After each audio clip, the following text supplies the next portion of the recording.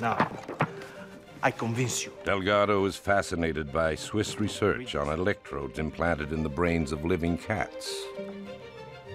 When they stimulated the brain with electricity, the cat's paw moved, like so. It is showing we can change the electrical workings in a living brain.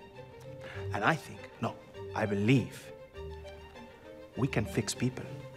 So it's true, you want to stick wires in a human brain? I offer a choice. Lobotomy, chop up the brains with a knife, or a few wires in the brain. No permanent damage.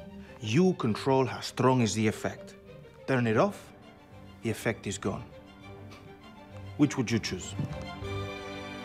Delgado suspected that mental problems like schizophrenia and epilepsy might be caused by aberrant electrical activity in the brain, not a physical defect. And so what he wanted to do was jolt these disruptions and hopefully reboot the normal organized activity in the brain, rather than cut it up with a knife.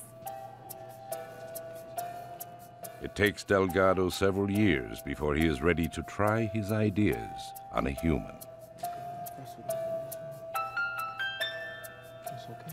Delgado was aware that different parts of the brain were involved in different things. So for instance, there's a part of the brain that's involved in controlling the muscles, and the more frontal parts of the brain are involved in thinking and planning skills. What Delgado didn't know was what would happen if you were able to stimulate these parts of the brain with electricity.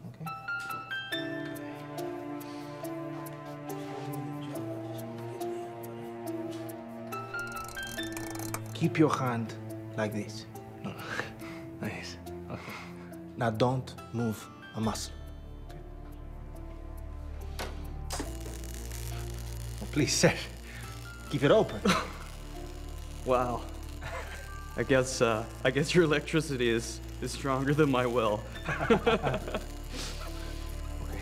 If you want to move your arm, an electrical impulse travels from motor cortex eventually to the arm. What Delgado was doing is substituting that natural electrical impulse with a man-made one. And when he did, his subjects had no choice but to move. Delgado begins working with mentally ill patients, violent schizophrenics, normally candidates for lobotomy. She stabbed several people. It's mostly strangers. And the nurse. So you need to be careful. What? Doc, if she does freak out, I mean, she'll rip the wires out, ruin the equipment, maybe even hurt someone. Don't worry. The equipment will be perfectly safe. To address this problem of wires needing to come in and out of the skull, he invented the stimoceiver, which is a radio receiver attached to electrodes in the brain, which he operated with a radio transmitter and a remote control, much the same way as one might operate a model aircraft. Okay, so you were going to play for us.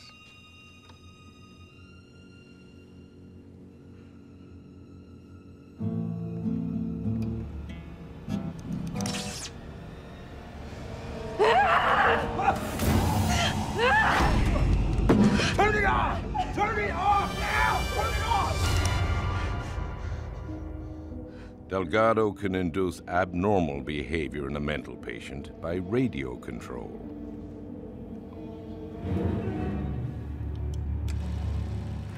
And he can manufacture emotions even more personal than anger.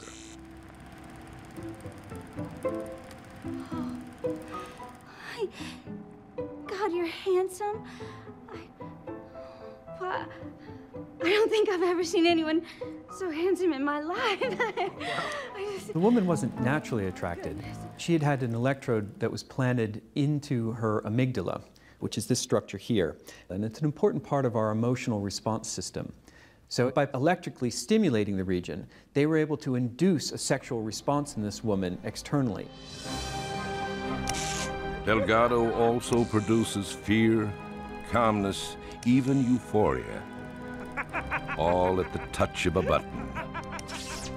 Though he set out to cure, Delgado's research has produced an unintended side effect. Remote mind control.